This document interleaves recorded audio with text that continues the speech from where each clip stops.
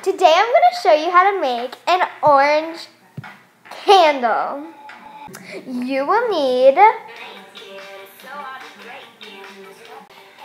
a cutting board and a knife, spoon, a decently sized orange, and some olive oil. Let's start. Start by taking your cutting board, your orange, and your knife, and cut your orange in half. Okay, so I recommend putting your cutting board on the bottom so you do not get any orange sticky juice from your orange on your table.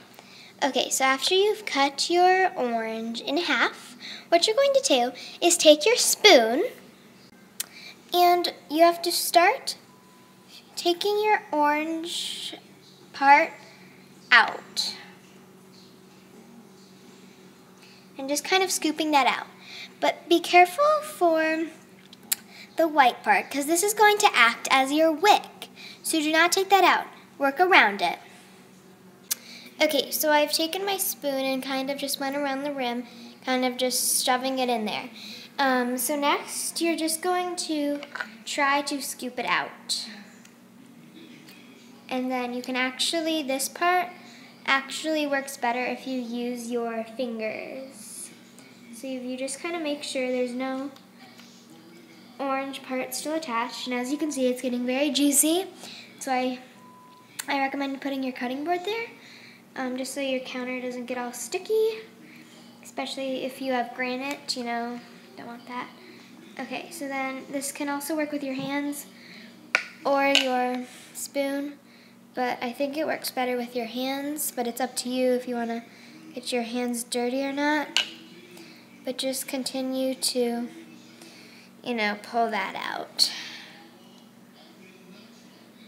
Okay, so just kind of really gut it out, and then step 3 would be a joint step to wash your hands and scrape all this junk into the garbage. So after you've gutted this out, keep watching to learn for step 4.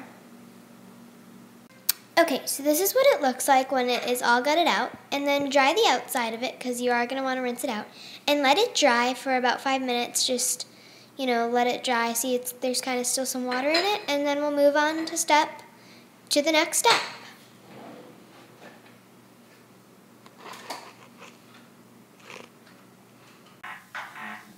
This is what it looks like when it is all gutted out. Next, take your olive oil and lightly gentle pour it over your wick or the middle part of your orange.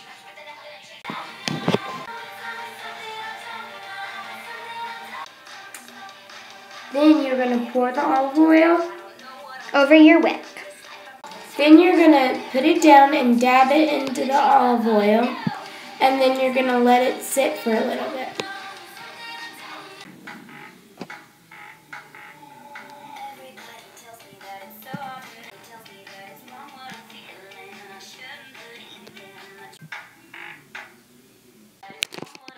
Okay, put your patient cap on, girls, because this is where it gets a little tricky. So if you're gonna light this, then it's gonna take a second for it to reach the wick and go through the oil.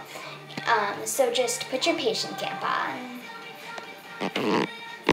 Next, take your lighter and light your candle. And this is going to take a second for it to reach the oil and go through the oil. And only do this with your parents' permission.